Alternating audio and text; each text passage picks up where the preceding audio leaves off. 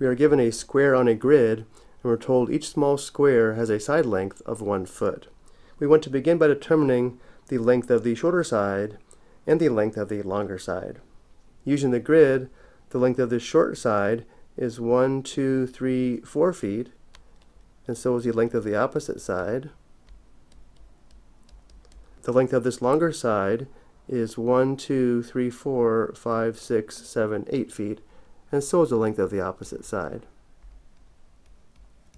The length of the shorter side is 4 feet. The length of the longer side is 8 feet. Next, we're asked to determine the perimeter of the rectangle. The perimeter of any polygon is the length around the outside of the polygon, which means the perimeter of the rectangle is 4 feet plus 8 feet plus 4 feet plus 8 feet,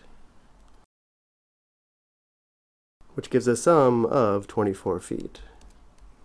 And normally when showing the work, we leave the units off until the very end. But there's also a formula we can use to determine the perimeter of any rectangle, where if we label the lengths of the longer sides L for length, and the length of the shorter sides W for width, the perimeter formula is P equals 2 times L plus 2 times W, where for this rectangle, L is 8 feet and W is 4 feet.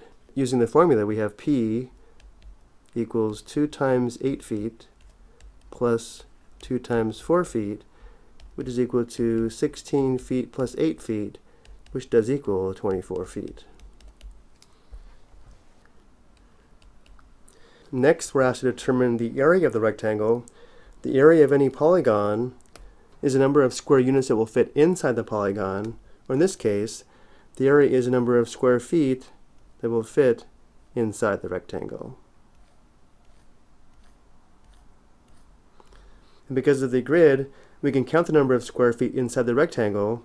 There are a total of 32 square feet in the rectangle, which is the area of the rectangle.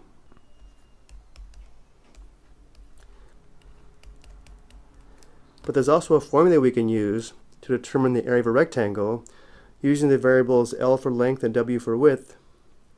The area of a rectangle is equal to length times width, or in our case, the area is equal to 8 feet times 4 feet, which does equal 32 square feet.